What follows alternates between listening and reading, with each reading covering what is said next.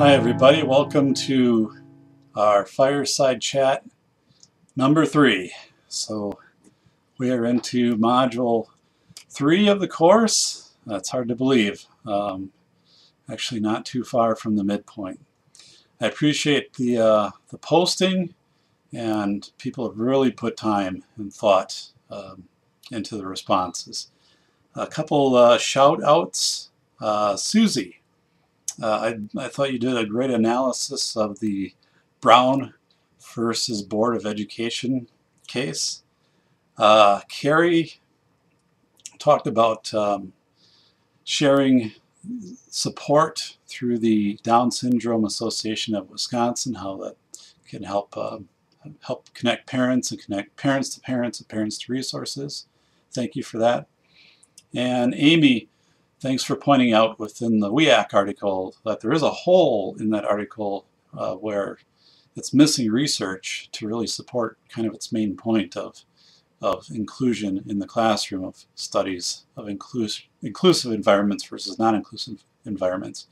I did mention a little bit why I think that is, and the rationale there would be that it's difficult to obtain permissions to conduct studies on children, for one, and then second, children with disabilities. So, but still, considering this is what the article is all about, you're right that it did seem kind of odd that that was missing.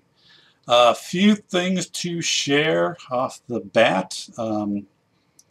One, we will give a temperature update. 53 down here on the Camp North Star weather dial. So, but I don't think it gets much colder down here in winter. I think this is about it. So it's like a grotto, it only gets to a certain temperature, and then no matter what, it's always the same. I would not want to spend much more time down here than I need it, though, because it does start to affect your body temperature. If you're cold-blooded, this would not be the place for you right now. I mentioned last time Land's End kept sending me emails, promo emails now, I guess is what they're called, in the Gmail box. I'm giving a shout out apology to Land's End. Land's End, it wasn't you, it was LL Bean.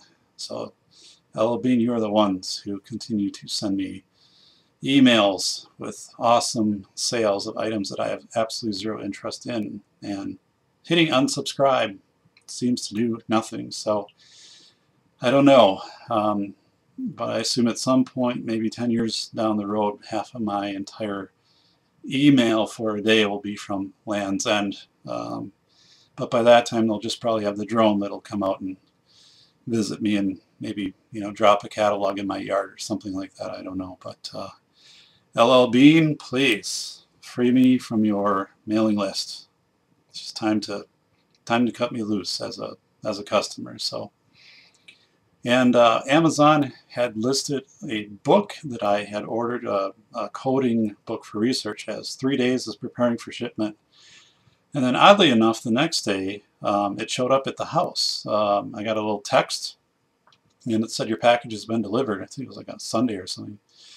And opened the door, and there it was. So I don't know. But thank you, Amazon, because I didn't want to wait until the 28th of January for that. So it has come in useful. So things start to fall in place. Recording this on my dad's birthday, so turned 74 today. Just got off the phone with him. Had a church buildings and grounds meeting last night that didn't get done until late. We have a 170-year-old church. It's interesting, we replaced the boilers. I was on the committee, we replaced the boilers, and the new boilers are literally the size of a washer and dryer, each one. So going from something that was the size of a small car to that, the technology is amazing.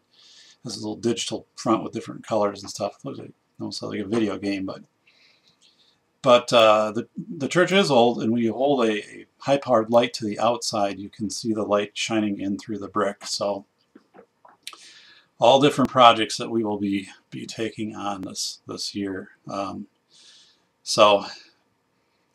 But want to talk about a few things, and one is I posted a video this week. I think it's probably about 5 years old, but I interviewed a man, Greg, who went to China.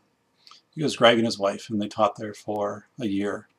And I think since then Greg's been back, and I know other people, including principals, that have been there. And I have pretty regular communication because it seems the exchange network of teachers between China and the U.S., at least the U.S. teachers going to China, seems like that's pretty prevalent. But it is really fascinating to watch that. And then behind the scenes, what isn't shared in that video is Greg said even if even if you were very politically powerful, very high ranking in the political system in China, you would not be able to use that influence to have a public school serve, or any school serve your child if the child had a disability, which I thought was pretty intriguing, because the question I had for Greg is, well, what if somebody said, I'll give $100,000 a year, or I'll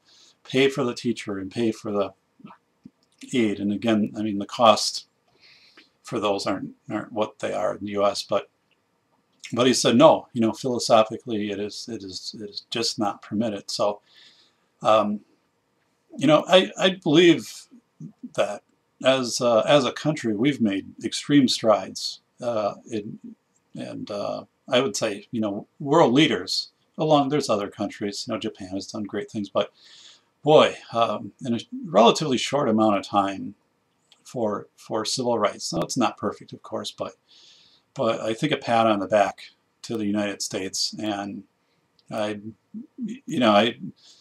think children with disabilities who are served in this country, that's a very fortunate opportunity for them.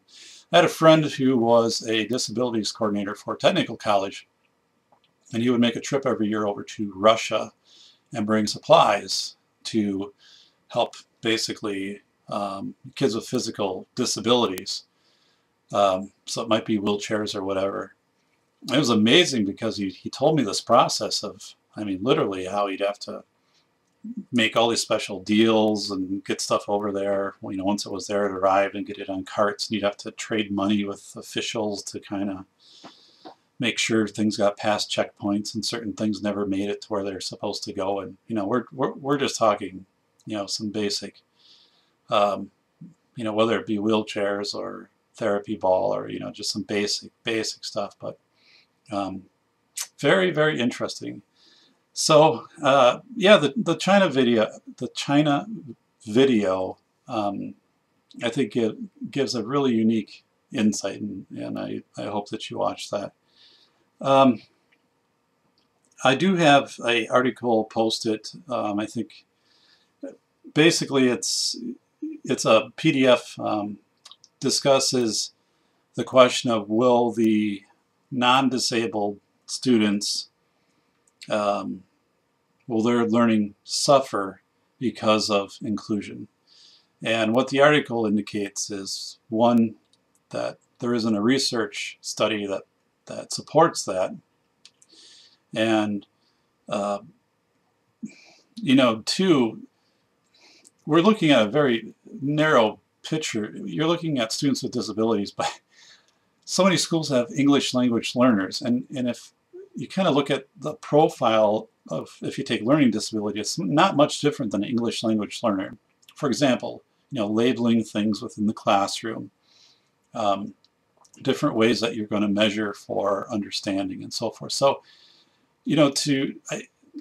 I think some of the articles and some of the tendency in schools tends to, it's regular ed and special ed, and then ELL kind of never gets mentioned, English language learners, or it's kind of out here. But here's what I tell everybody: every single student is a regular education student, every student. And then some are also special education students or students with disabilities, and some are also English language learners. But I always say every student is a regular education student, and some are more than that. And I think that's an important way to view things. I want to make an observation, and I don't really have much else to share this week, but I do have my Badger gear on. Badgers, have been doing a little better here in basketball, but the population of students with disabilities, we had this discussion today at work, and looking at our incoming students and the amount of comorbid. Now, comorbid would mean multiple disabilities, multiple disabled students that we're serving versus 10 or 20 years ago. And just the fact, the plain fact is it's medical advancements which children or infants that would not have lived are living. And in some cases, some of those children live with some pretty extensive disabilities. So it does really change the school model when you think about inclusion. Inclusion involves a lot of different areas of, I guess, what we would consider disability. So it might include, something that could be muscular dystrophy, something that could be a bipolar, mental health need. There could be additional neurological, encephalitis. I've worked with some students. And typically some of the students that we serve in our population would be probably the most intensive needs students anywhere in the state. But where there are so many things going on at any one time. And one student, for example, is unable to regulate temperature. So has an iPad, and then there's a heat sensor attached to the young student, and pretty involved. And it always monitors her temperature. So if the temperature, gets high or gets low, then there's a response that we need to do to bring her back within that range. But that's something that'll always be there. It's a non-treatable condition.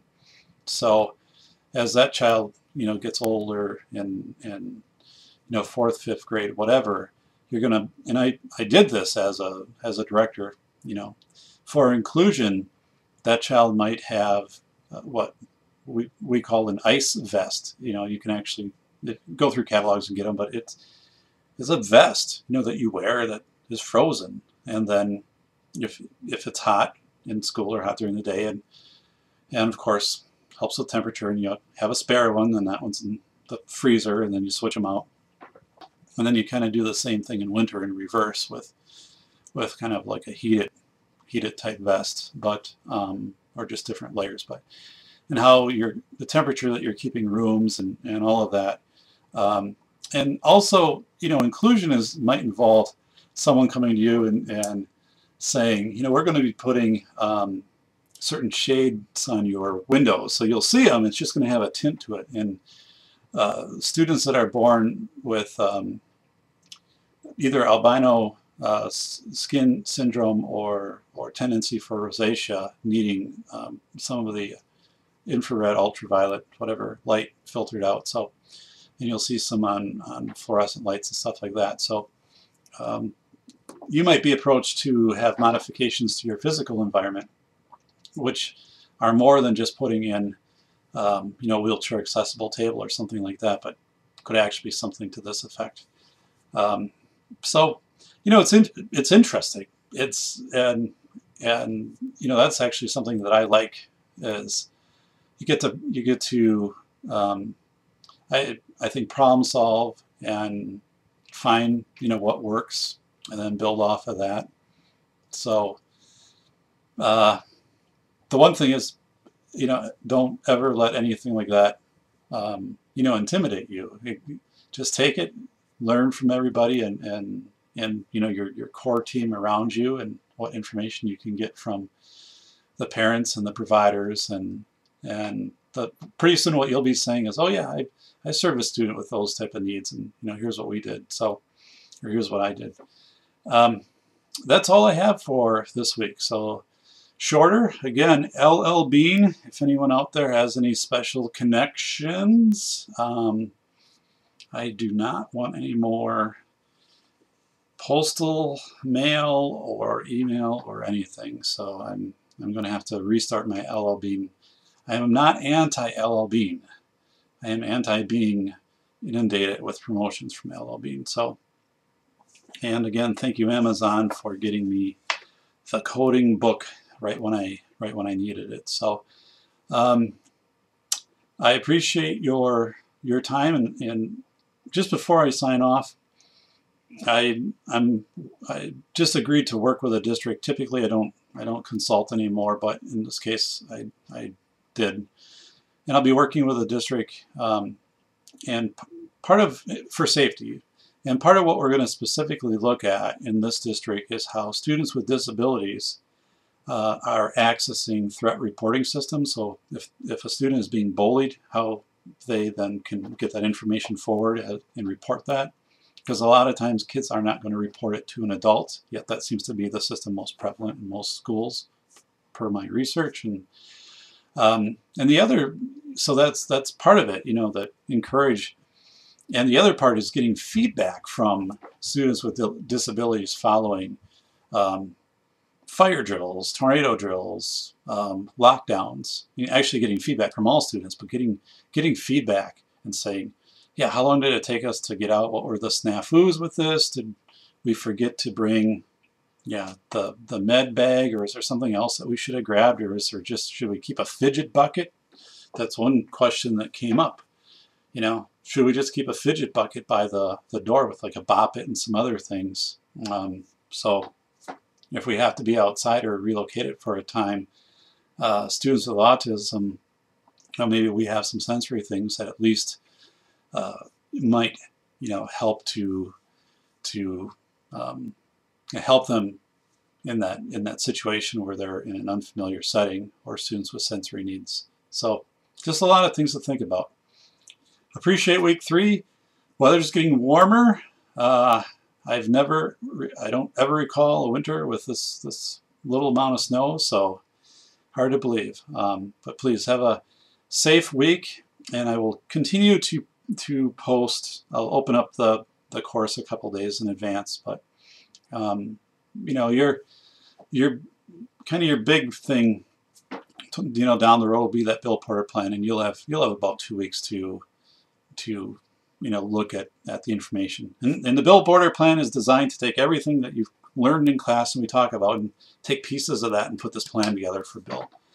And it'll be fun. You'll enjoy it. So have a good week, everybody, and stay safe.